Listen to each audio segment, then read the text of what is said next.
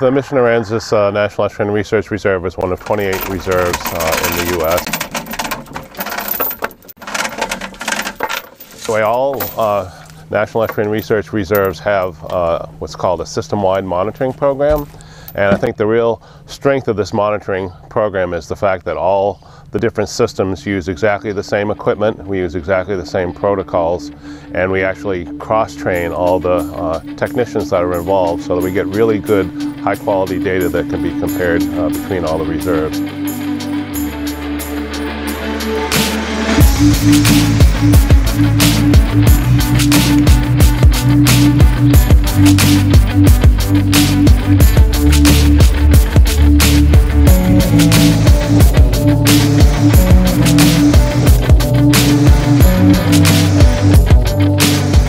Temperature 22.45 degrees Celsius, conductivity 31.05. So the backbone of this SWAMP program, as we call it, system-wide monitoring program, is water quality measurements and meteorological measurements.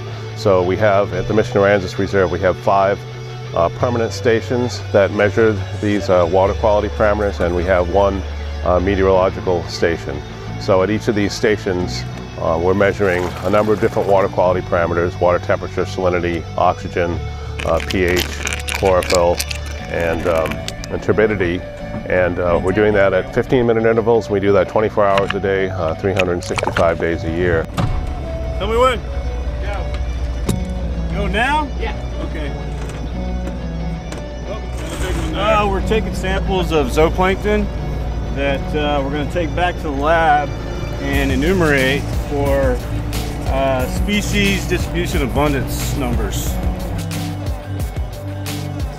Yeah, so once we get them back in, we take them into this lab and we run them through this flow cam. And what it does is analyzes a few milliliters of the sample, runs it through a high resolution laser camera. And what it does is just single out different organisms that are in those few milliliters. And what you can see here, we had 171 different organisms in a few mils that we've had. So it's a pretty cool machine to have. Really makes life a lot easier. You know, the point of all these water quality measurements and other biological measurements we're making is to really try to provide the information that is needed by coastal managers to really solve real-world problems. So instead of just doing science for science sake, we're really trying to do it in a context that allows coastal managers to solve the kinds of problems that they need to solve.